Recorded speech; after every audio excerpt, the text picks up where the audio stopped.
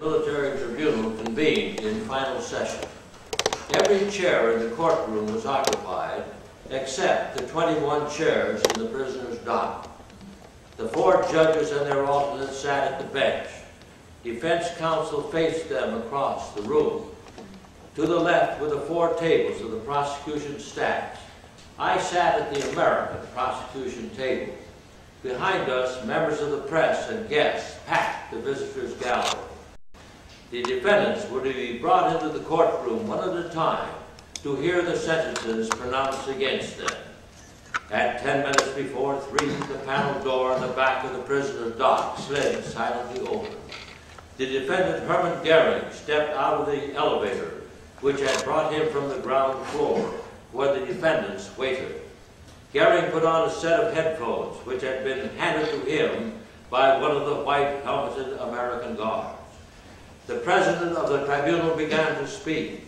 Goering signaled that he was unable to hear it through the headphones, and there was an awkward delay while the technician sought to correct the difficulty. A new set of headphones was produced, and once again, Goering quietly awaited the words which were to decide his fate.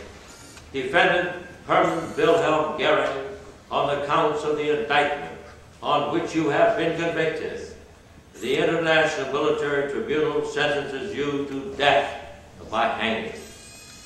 The number 2 Nazi turned on his heel and passed through the panel door into the waiting elevator. The door closed, and there was a hum of whispered voices in the courtroom as those present awaited the arrival of the next defendant, Rudolf Hess. Hess, who had flown his Messerschmitt to England in a futile effort to persuade the British to abandon the fight with Germany, was sentenced to imprisonment for life. The other defendants appeared in turn and received their sentences. 12, including Martin Bormann, who had been tried in absentia, and my defendant, Ernst Kottenberger, received death sentences. 3, Hans Fritschie, Halmer Schott, and Franz von Papen were acquitted, and the remaining 7 were given terms of imprisonment. After delivering the sentences, the tribunal adjourned, sine die. I had been appointed by Justice Jackson as his personal representative at the executions and was present in the Palace of Justice on the fateful night of October 15, 1946. Shortly after midnight, the electrifying word was released that Goering had cheated the hangman by taking poison while lying ostensibly asleep upon the bed in his cell. Death thus came to Goering by his own hand, as it had come to Hitler, Himmler, and Goebbels before him, even as the prison officer was walking to the cell block to give formal notice of the executions to take place that night. At 11 minutes past 1 o'clock in the morning of October 16, the white-faced former Foreign Minister Joachim von Ribbentrop stepped through the door into the execution chamber and faced the gallows on which he and the others condemned to die by the tribunal were to be hanged. His hands were unmanacled and bound behind him with a leather thong.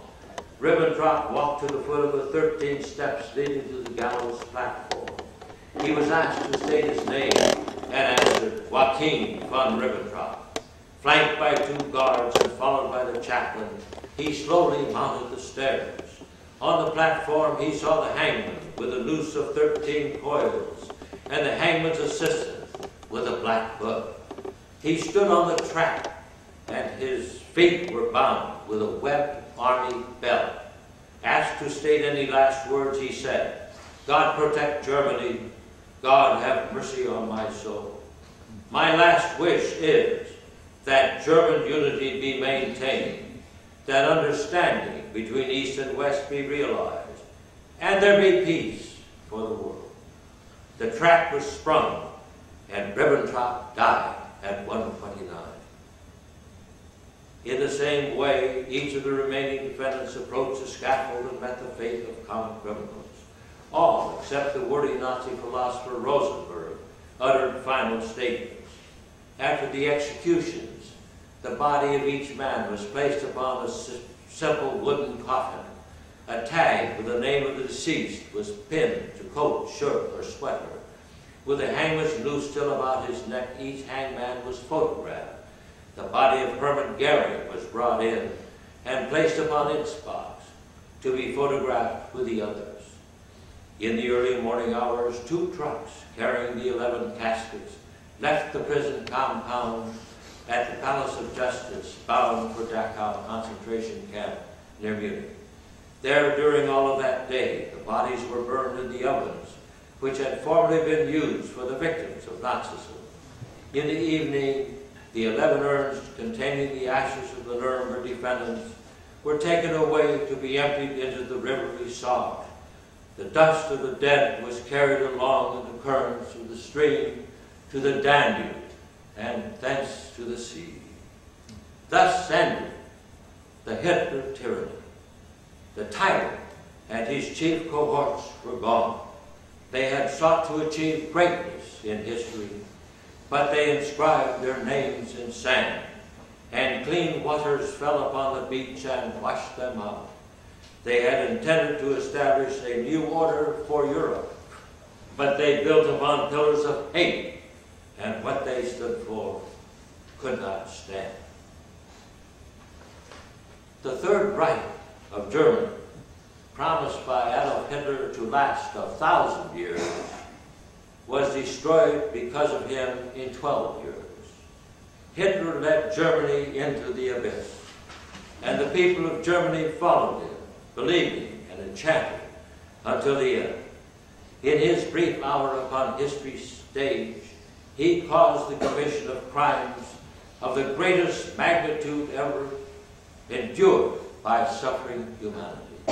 By their own misery, the German people came to know the penalty of following a false prophet. But false prophets have arisen in other lands. Apologists for the Hitler regime may someday be heard from, challenging truths which in the absence of positive proofs might successfully be denied. Fortunately, for history's sake, and for the sake, too, of many men of many lands who gave their lives to right the wrongs of Hitler's Germany, the proofs are permanently of record in the proceedings of the Nuremberg trial. The defendants were selected primarily as top leaders in the Nazi regime, essentially without regard to matters of proof. But even before the case was brought to trial on November 20, 1945, with stirring speeches by the chief prosecutors, trial counsel were painfully aware of the fact that we were facing a monumental task of finding the evidence to convict the 22 defendants, individual defendants, and the 7 organizations on trial before the tribunal. Colonel Robert G. Story was Justice Jackson's executive trial counsel. Before the trial began, he established contact with the American Expeditionary Forces in Paris, from which he obtained a large volume of incriminating German documents.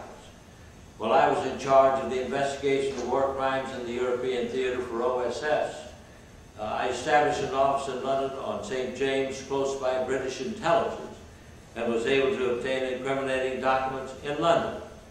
This documentary evidence was assembled in Nuremberg in a designated document room. The most incriminating materials were translated and made available to both prosecution and defense counsel. These documents provided the basis, supplemented by the testimony of key witnesses for the entire prosecution case. In his introduction to my book, Tyranny on Trial, published in 1954, only 2 months before his untimely death, Justice Jackson wrote, "Never have the archives of a belligerent nation been so completely exposed as were those of Nazi Germany at the Nuremberg trial. In the preparation, over 100,000 captured documents were screened. About 5,000 were translated, and over 4,000 were used in evidence. They were laid out in the courtroom before the very highest of their surviving authors, who with able counsel and first-hand knowledge subjected them to correction, explanation, and attempted justification. The result is a documentation unprecedented in history as to any major war. Our document center received the entire telephonic record of the seizure of Austria by Germany. This was principally conducted by Hermann Goering on the German side and by Seyss-Inquart in Austria. Goering issued final instructions at 8:48 p.m. on March 11, 1938, that Seyss-Inquart should send the following telegram to Berlin. Quote, "The provisional Austrian government, which after dismissal of the Schuschnigg government considered it its task to establish peace and order in Austria, sends to the German government the urgent request for support in its task of preventing bloodshed. For this purpose, it asks the German government to send German troops in as soon as possible." 2 days later, Seyss-Inquart signed the law approving the incorporation of Austria into the German Reich. Austria had been taken by telephone, and we had the entire record of the conversations to prove it. Case Green was a code name for the seizure of Czechoslovakia. Hitler discussed the proposal to attack this small country at a meeting of his military commanders on November 5, 1937. He observed that once Czechoslovakia had been conquered, Germany could expect a neutral attitude by Poland in case of a German-French conflict. Only the Munich Pact, which Hitler signed with British Prime Minister Chamberlain, saved Czechoslovakia from attack on September 30, 1938. But on October 21, 1938, the very day the administration of the Sudetenland was handed over to civilian authorities, pursuant to agreement with the British, Hitler issued a directive, initialed by Keitel, outlining plans for the conquest of the rest of Czechoslovakia. At dawn on March 15, 1939, the German army struck Czechoslovakia from all sides, and Hitler issued a proclamation which stated cynically and succinctly, "Czechoslovakia has ceased to exist."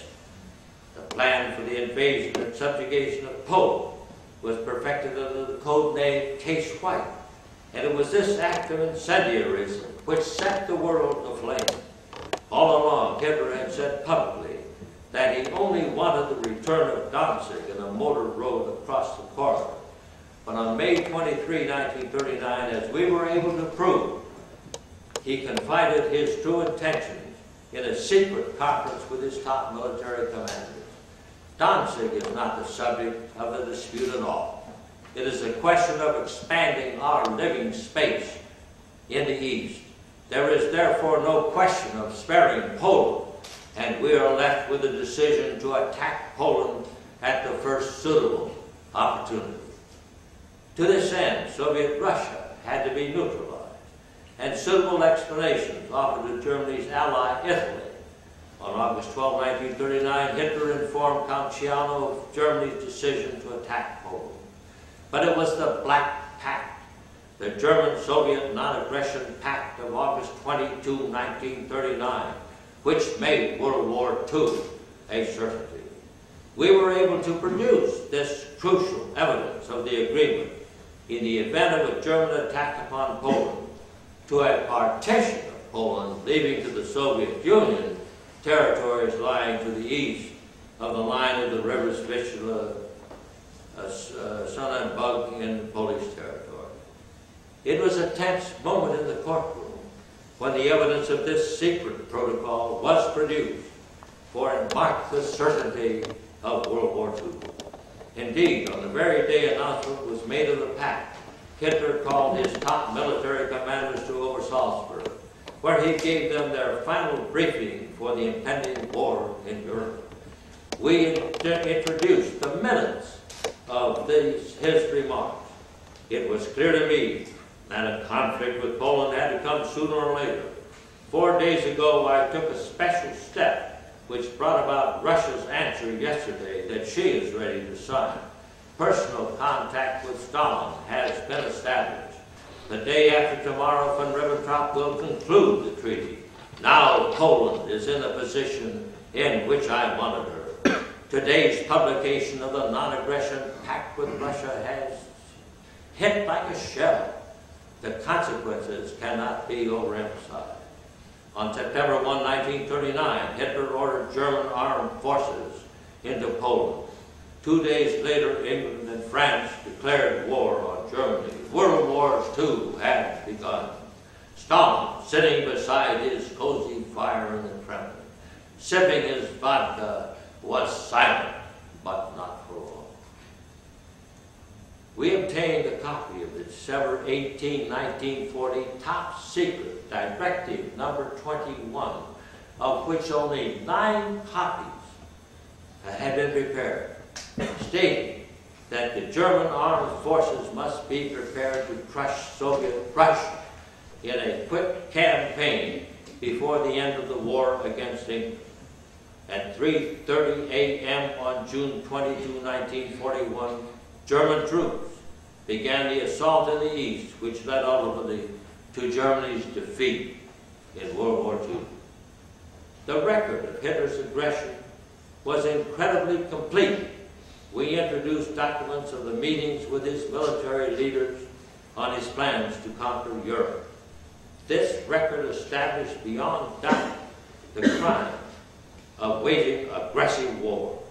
But with respect to war crimes and crimes against humanity, the evidence was not so readily obtainable. In 1939, war, even aggressive war, had not been adjudged a crime in international law. But every soldier knew the seriousness of war crimes and crimes against humanity. They were not to be talked about. The Reich's main security officer, RSHA, was the principal Nazi police agency. Amt 3 was the SD, or security service. It was responsible for matters of intelligence within Germany. Amt 4 was the Gestapo, or secret police. The RSHA was the primary repressive agency of the Third Reich under Reinhard Heydrich, and his appointment by Hitler as until his appointment by Hitler as Reich Protector of Czechoslovakia. Ernst Kaltenberg succeeded Heydrich as chief of the RSHA on January 30, 1943, following Heydrich's assassination in Prague. Principally because I had acquired knowledge of the German intelligence system while at OSS, Colonel Story assigned me the case against the Gestapo and SD and the chief of the RSHA, Ernst Kaltenberg. In preparing these cases, I searched through the document room, seeking incriminating evidence. One document which I found was a letter written by SS Untersturmführer Becker, the operator of a gas van in the Eastern Territories, to Walter Rauch, the head of the Motor Vehicles Department of the Gestapo, in which he complained of the malfunctioning of gas vans under his control, which caused the victims to suffocate and die in agony rather than fall gently to sleep as intended. Shortly before the trial began, I learned that the British had under interrogation in London Otto Ollendorf, the head of Amt 3 of the RSHA, which dealt with matters of intelligence within Germany. I asked that the British send Ollendorf to Nuremberg so that I might interrogate him on the organization of the RSHA, of which my defendant Kaltenberg was the chief. The British did so, and I began my interrogation of Ollendorf by asking him about his activities during the war. He said that except for 1941, he had served as chief of Amt 3 of the RSHA. Naturally, I asked what he had done during that year, when he replied that during 1941, he had been in command of Einsatzgruppe D. I recall the Becker letter, which had been written from an Einsatz commando, and was inspired to ask, "Well, Ollendorf, how many men, women, and children did your group kill that year?" And he replied, 90,000. That broke the case on the extermination program of the Gestapo and SD through the murderous activities of the Einsatzgruppen in the Eastern Territories. And we were able to establish, through the testimony of Ohlendorf and others, that approximately 2 million persons, mainly Jews, were murdered by these units of the RSHA. It was the initial proof of the Holocaust. In Western Europe, occupied Europe, Hitler ordered killings of a different kind.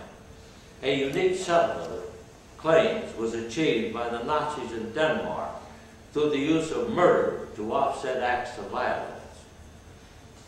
These transactions were known as clearing murders. For every act against German occupation forces, a secret reprisal action was taken against some Dane. On December 30, 1943, Hitler called top German officials for a conference in Berlin to consider acts of reprisal against the Danish people.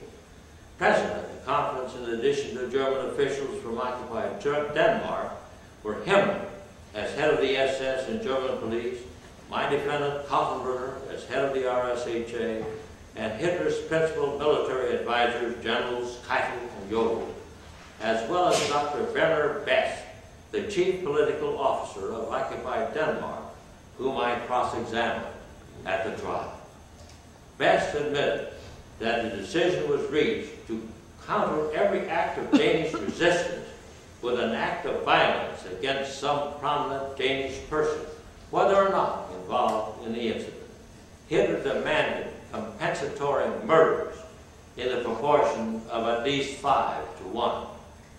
When I asked Dr. Best whether he knew that, pursuant to the order issued at the conference, clearing murders were carried out in Denmark, he replied, "This general fact is known to me, yes."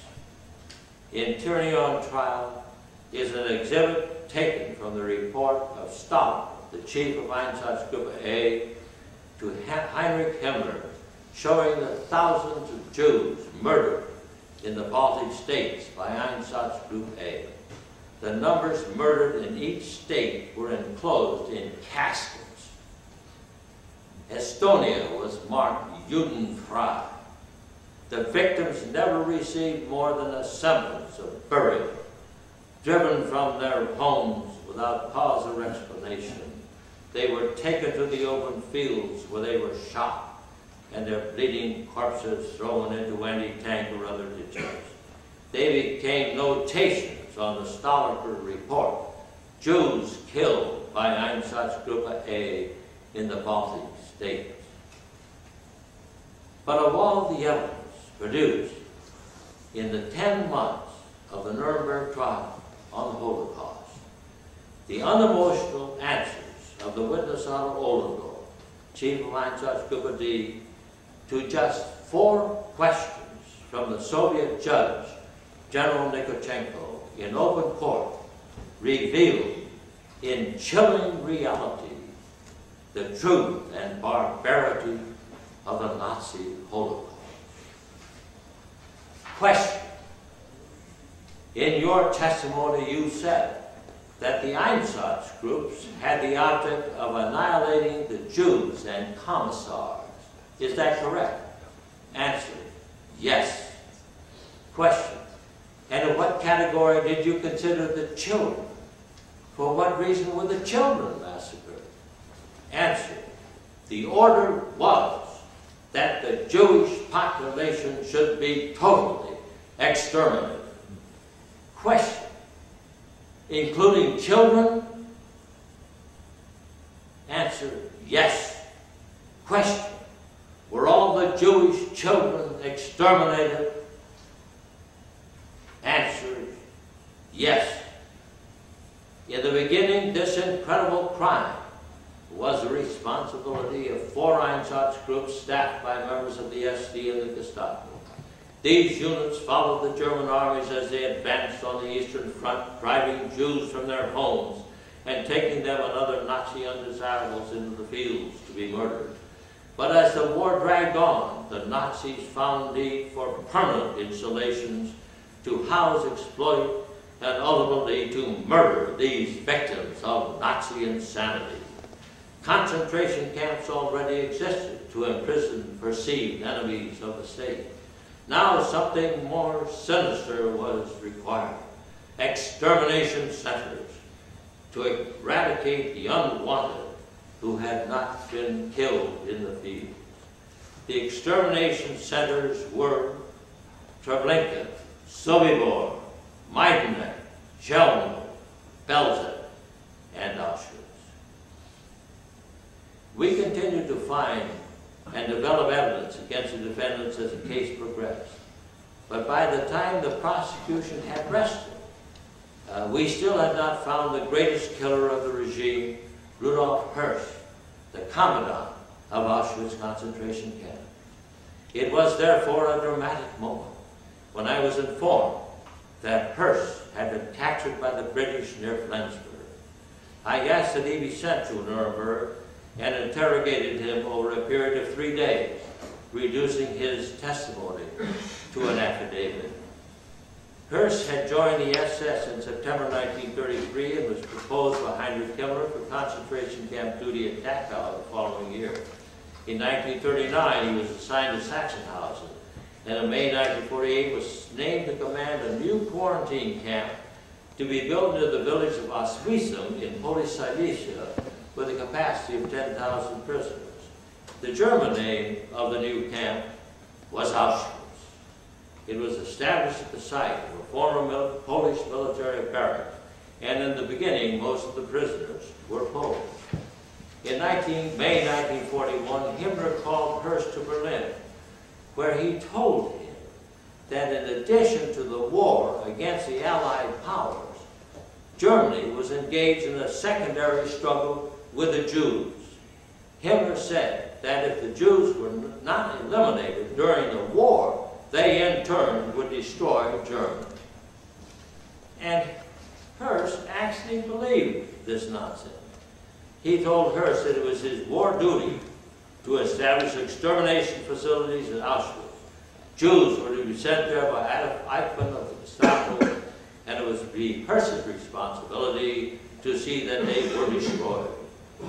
Hirsch confessed to me that approximately 2.5 million persons had been murdered at Auschwitz. Upon completion of his testimony, he was turned over to the Polish government for prosecution. While awaiting trial, Hirsch recanted this portion of his testimony in part, stating that the figure he had given me had been supplied by Eichmann, and that he regarded the total of 2.5 million as far too high. Even Auschwitz had limits to its destructive possibilities, he wrote. Perhaps the figure was inflated. The U.S. Holocaust Memorial estimates that slightly over 1 million Jews were killed in Auschwitz. In addition, gypsies, Soviet POWs, Jehovah's Witnesses, and others were consumed in the inferno. There may have been a macabre twist to Hirsch's testimony, since he was to be labeled the world's greatest supreme murderer. In any case, he may have thought in his morbid mind to establish a record of mass killings never to be surpassed by any other man. This seems a reasonable supposition when it is remembered that Eichmann had said that he would jump laughing into his grave, remembering the killing of 6 million Jews of Europe. An especially dramatic moment in the trial was the cross-examination of Hermann Goering by Justice Jackson. Goering had assumed the role of leader of the defendants. He occupied the first seat in the dock. It was therefore of great interest to the press when Goering was cross-examined by Justice Jackson. I was Jackson's assistant and sat beside him at the prosecutor's podium. Among the issues we raised was Goering's role in the terrible pogrom of November 9, 1938, which has come to be known as Kristallnacht, the night of shattered glass. This was a Nazi reaction to the murder of a secretary in the German embassy in Paris by a German Jew named Grinspan. During the night, Jewish stores were destroyed throughout Germany. Thousands of Jews were taken into custody and sent to concentration camps, and some were killed. Goering met with Hitler and Goebbels to consider further repressive measures. Goering proposed imposing a fine of 1 billion Reichsmarks upon the Jews whose property had been destroyed, so that all insurance benefits to which they might be entitled would instead be paid to the state. At a meeting in the Reich Air Ministry, Goering declared that Jews should be forced out of the economy. We must agree on a clear action, he said, that will be profitable to the state. And he closed the meeting with these prophetic words. I'd like to say again that I would not like to be a Jew in Germany. If in the near future the German Reich should come into conflict with foreign powers, it goes without saying that we in Germany should first of all let it come to a showdown with the Jews. Goering admitted making these statements, and he did not deny that in a letter dated July 31, 1941, shortly after the invasion of the Soviet Union, he had charged Reinhard Heydrich with the complete solution of the Jewish question in the German sphere of influence in Europe. Some 6 months before Heydrich disclosed to high-ranking civil servants meeting in a villa at Wannsee, Berlin, that the final solution of the Jewish question was to be, in fact, the extermination of the Jews of Europe. This was the evidence at Nuremberg. Indisputable proofs of killings and crimes in wars of aggression. Millions of soldiers slaughtered on bloody battlefields. Millions of innocents, including mothers and children, murdered in extermination centers. Nuremberg and other trials and judicial proceedings at the end of World War II established unchallengeable proofs of Nazi military aggressions and related crimes. The task before us, as Henry has just said so brilliantly, is to strengthen the rules of law and thereby prevent future wars of aggression, war crimes, and crimes against humanity. That is the mission of Nuremberg.